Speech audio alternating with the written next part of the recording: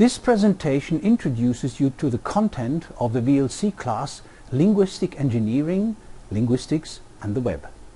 The presentation is organized as follows. First, we will look at the content of the class and its syllabus. Then we will provide an overview of the educational principles and will finally list the requirements students have to fulfill in order to get the class credits. The class is subdivided into 3 central parts. After an overview of the role of the computer in linguistics within the context of the Internet, we will look at the various applications of web technologies for linguistics, from language technologies to the use of the computer in linguistic research.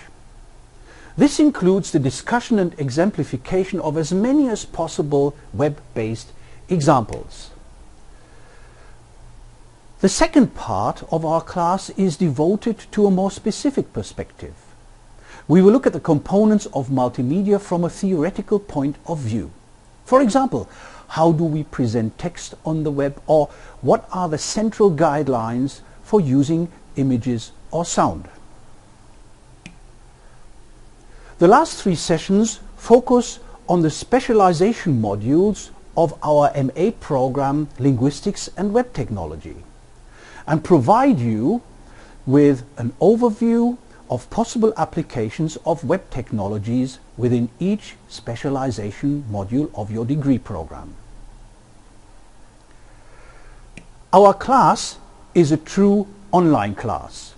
It does not involve any in-class meetings. However, there will be constant electronic contact between the class instructor and the students, and most importantly, like most VLC classes, all units are supported by multimedia and video and involve numerous interactive exercises. So the content that is delivered to you consists of 2 components. First of all, we have our highly interactive multimedia content, the so-called virtual sessions. And then we have video clips, the so-called e-lectures. These are never longer than 15 minutes and are closely connected with the virtual sessions, but they can also be accessed via our YouTube channel. This combination of multimedia and video is unparalleled in the world of e-education.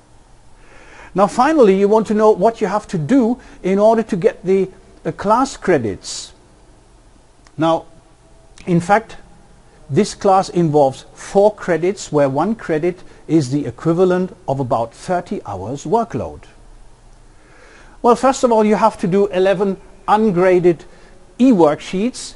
Now, these have been implemented in order to make sure that you have grasped and understood the content of each e-learning unit. Then we have 2 graded worksheets. And finally, you will have to do an e-exam, which is evaluated with 80% of the overall grade. Well, see you on the virtual linguistics campus. Well, not really in class, but online. Until then.